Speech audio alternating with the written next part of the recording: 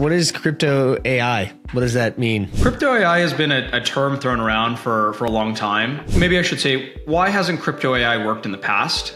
And why do I think now is the time that it can work? Crypto AI sort of, at a high level makes sense in the sense that crypto is a technology category that brings sovereignty back to the users. The original design of the internet was a very decentralized future in which you would sort of have, you would kind of keep your own data. You had relatively the good understanding of where your data was being used. Ostensibly, maybe at some point you would have gotten compensated for it. But as we've seen, given many of the major internet real estate is owned by for-profit corporations that are based mostly in the United States, we've tended towards this increased centralization, and now the platform is largely, exploit you rather than kind of work for you. And I think that's a big challenge that we've seen. And so with AI, we're starting to see a very similar sort of centralization. It's a couple of model providers, it's a couple of cloud providers, and it's a very small group of researchers, mostly in San Francisco and a couple of other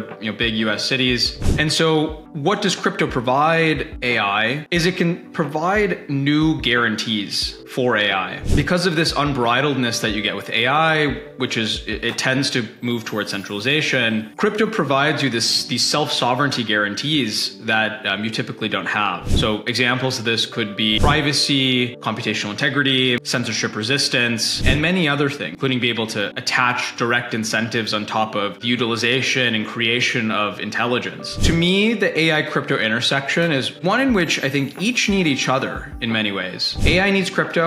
AI needs the guarantees you get with crypto. And then the other piece is crypto needs AI. AI, some of the largest products in this category, for example, ChatGPT, got hundreds of millions of users in a matter of months. 100 million users is more than most on-chain users in all of crypto across every blockchain. So I immediately saw that and found an opportunity that we can have something similar happen in crypto and onboard a ton of users through this new paradigm of AI being able to do these new sort of generative tasks. And so that to me is the opportunity set here, is they can kind of, intersect and interact with each other in many, many different ways.